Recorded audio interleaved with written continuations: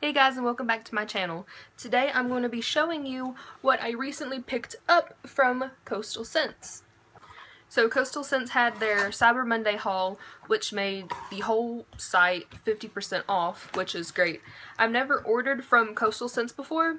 This was my first time making a Coastal Scents order. I do own a couple Coastal Scents things, but I have never ordered from their website. The stuff I do own from them came from like subscription boxes like Ipsy or BoxyCharm, and so I know I like their products. I've just never made an order from them because I was waiting for a good sale, and a good sale finally came. So the first thing I got was the Bionic flat top buffer.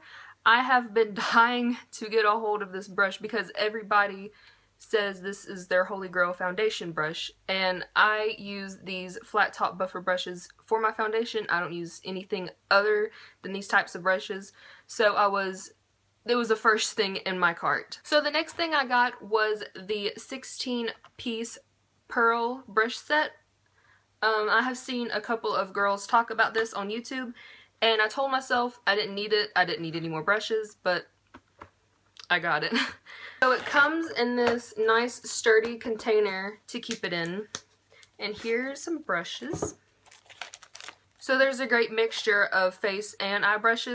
The only thing though, I haven't washed these yet because I was waiting to do this video, but they stink. I have never smelled a brush that smelled this bad. It smells kind of like, I don't know, like a plastic artificial smell. I've never had a brush, you know, that I've ordered before that would smell so bad, but these brushes are so soft. Like, oh my gosh, like you wouldn't even believe that they're synthetic, but they feel so soft. I have a couple, well, all of my brushes are synthetic, but I have some that are very scratchy and itchy and will like feel like it's tearing my face off when I use it, but these are just so soft. Like, they are well worth it. I believe the original price of this was $50-something, if I'm not mistaken. I got this for only $24.98, which is a great deal for 16 brushes.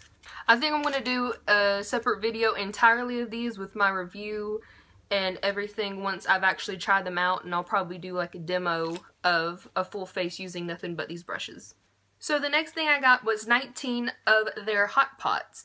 It came in this cute little blue bag. Like, it's totally reusable. It's not one of those bags that you buy products in and like you throw away. It's actually a really cute bag. Now I know for sure I'm going to be doing a separate video of these entirely, swatching them all. So each of the hot pots come in this little plasticky container that you open up this way, and then there's your little eyeshadow pan in there. And they all come with the name on the back. This one happens to be Maroon Berry, but they all come individually packaged like this, so you can put them in a palette of your choice.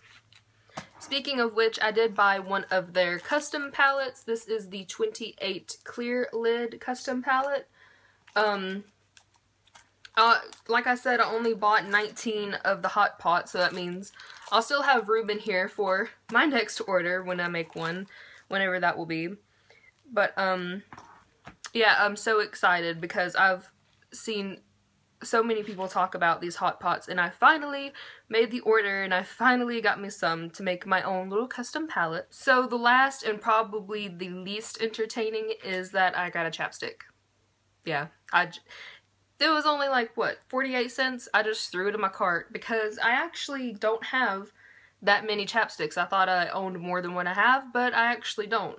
And these one actually have really good ingredients in them too. There's nothing icky in them, so that's a plus. Alright guys, that's all I got in my latest Coastal Scents haul.